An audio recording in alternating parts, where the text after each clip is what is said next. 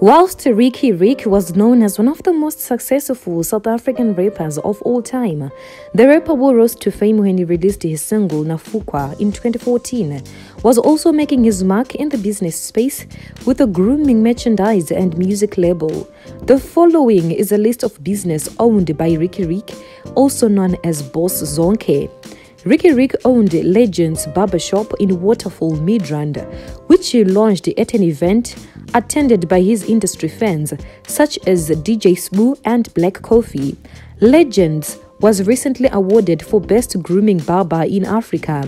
The business provides a professional grooming service throughout South Africa and Botswana. They also offer the exclusive legendary mobile service that brings the exclusive legendary experience directly to your doorstep.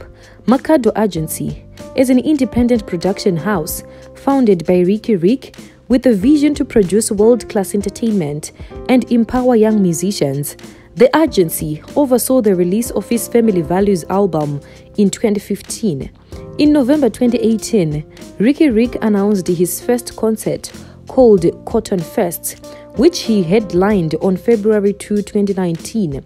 Cotton Fest is a widely successful musical and cultural event curated and hosted annually by Boss Zonke. The event also has a merchandise arm where they sell t-shirts, caps, slides and hoodies.